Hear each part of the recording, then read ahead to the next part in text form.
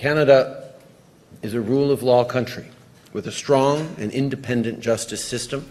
Canadian Prime Minister Justin Trudeau has responded to the arrest of 3 individuals allegedly connected to the killing of Khalistani terrorist in Vancouver, Hardeep Singh Nijjar, emphasizing Canada's commitment to the rule of law. Speaking at a Sikh heritage event in Toronto, Trudeau sought to reassure the Canadians about the safety and well-being in the country. He justified the arrest, citing that Canada's status is a rule of law country with a robust and independent justice system, emphasizing the fundamental commitment to protect all citizens. Trudeau's remarks came after Canadian police released images of the suspect arrested in the identification with the murder. The individuals, identified as Karan Brar, Kamalpreet Singh and Karanpreet Singh, were charged with first-degree murder and conspiracy to commit the crime about the homicide.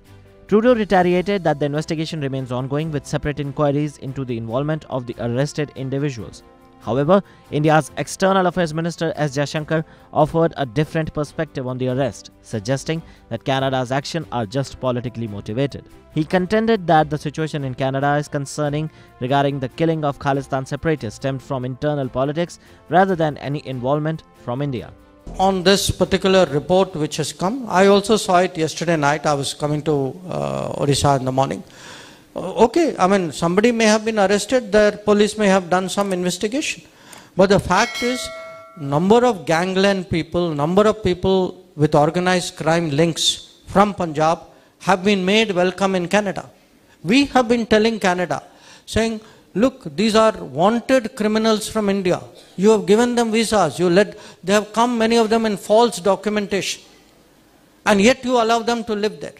If you decide to import for political purposes people with very dubious, actually very negative background, there will be issues.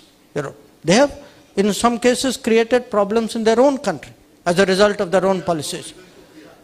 No, why would we fear? I mean, if something happened there, it is for them to worry about. Jaishankar also criticized Canada's handling of the issue, asserting that a section of pro-Khalistan individuals are leveraging Canada's democracy to form a lobby and garner political support.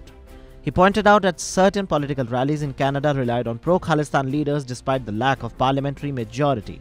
Despite India's effort to dissuade Canada from providing legitimacy or political space to such groups, Jaishankar lamented that the Canadian government has not cooperated at all. The strained relation between India and Canada are exacerbated by Trudeau's allegation in September of India's involvement in the killing of the Khalistani terrorist Hardeep Singh Nijjar, which India dismissed as baseless and politically motivated. The rift between the two countries continued to escalate amid a flurry of accusations.